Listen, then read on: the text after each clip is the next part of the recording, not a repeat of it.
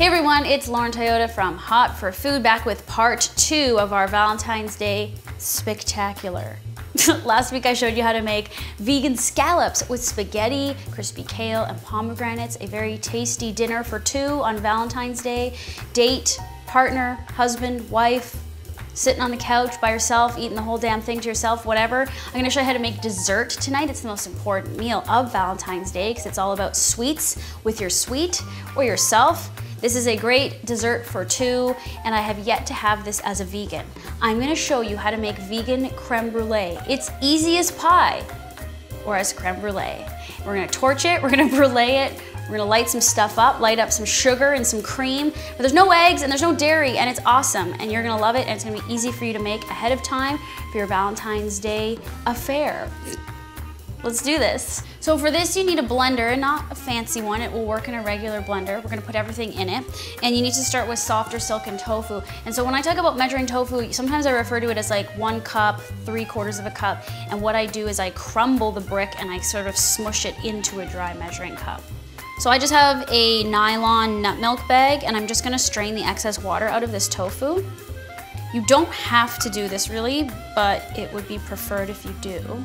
You still want it to be soft and have some moisture, just not all that excess water. So now add it to a blender with sugar. Okay, then you want to scoop the thick cream from a can of coconut milk and make 1/2 cup of that. You only want this thick stuff, you don't want the water. You need some almond milk or soy milk. We're gonna use cornstarch to thicken this. And we're adding the Vegan's Dream nutritional yeast. Add that nooch to everything.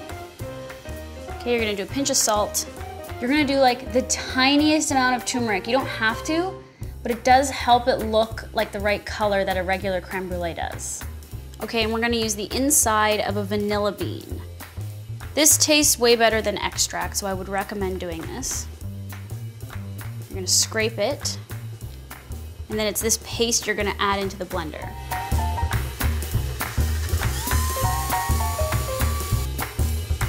So now you're just gonna blend this until it's very smooth. Then pour it in a saucepan and heat it over medium-low until it starts to bubble and it just starts to thicken. Then you're gonna take it off the heat. You also have to whisk this constantly so that you don't get any lumps and then it doesn't stick or burn to the pan. As you can see, this is a pretty basic recipe. Creme brulee is just sweet cream that gets burnt with sugar. So there's really nothing complicated about this. We're even using cornstarch to thicken, which I tested out tapioca and some other things, and I found cornstarch was just the easiest and best option to get the texture that you want. Tapioca didn't really work. And there's other recipes out there that use agar, which is like a vegan gelatin, but I also figured you probably couldn't find that everywhere. So cornstarch will do just as well. It firms up really nice in the fridge. Okay, once it's firm and thick like this, that's when you want to remove it from the heat, when it kind of gels up like that. We're gonna pour the creme brulee into ramekins. I'm gonna do 2 large, but you could also do 4 small size ones.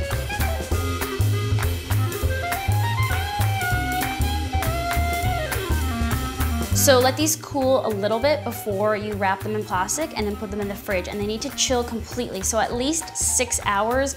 I just do it overnight though. And then I already have ones finished, so they look pretty much the same. They're just a little bit more firm. All right, so you have to do the sugar and the brulee right before you serve. You can't do it the night before. The sugar will just melt and then it will make a liquid, kind of gross soup in your creme brulee. So right before you're gonna serve these, you're gonna coat the top in sugar, and then you're going to brulee it with a little handy small torch, or you can have a culinary commercial kitchen torch, whatever. You need butane. It's not that expensive. It might be worth having around the kitchen for fun little things like this. So you want a nice, thin, even layer of sugar. And then you're gonna torch it.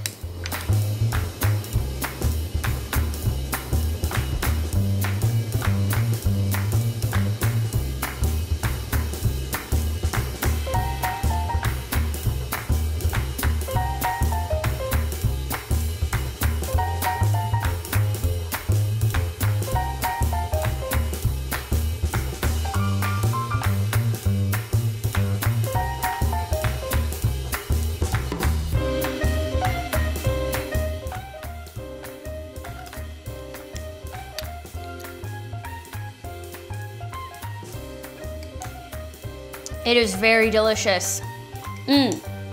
Creamy, vanilla-y, sugary, brulée-y. I think you're gonna like this one. Now, I'm not any kind of bruleeing expert, so don't critique me on my bruleeing skills. It's not that even, but it did it. It's got the crunch, the hard caramel sugar layer, and it's pretty darn good for vegan. No, it's just good. It doesn't matter that it's vegan. So I hope you try this on Valentine's Day with your lover, your friend, your dog or cat. Maybe you're celebrating with your children. Whatever. Try it out. Let me know what you think of the vegan creme brulee. And happy Valentine's Day, the day of love, and all those things. I wish you the very best. I wish love in your life and all the happiness. And we're here every Wednesday on Hot for Food with brand new content, brand new videos. Subscribe if you haven't already so that you get those notifications to know that we posted a video. Thumbs up, share, follow us on social media at Hot for Food. I'm Lauren Toyota. Thank you for being here. Thank you for watching. Enjoy your Valentine's Day dinner if you make one or both of our suggested dishes. I want to see pictures. Yes, I do. All right. Happy V-Day. Bye.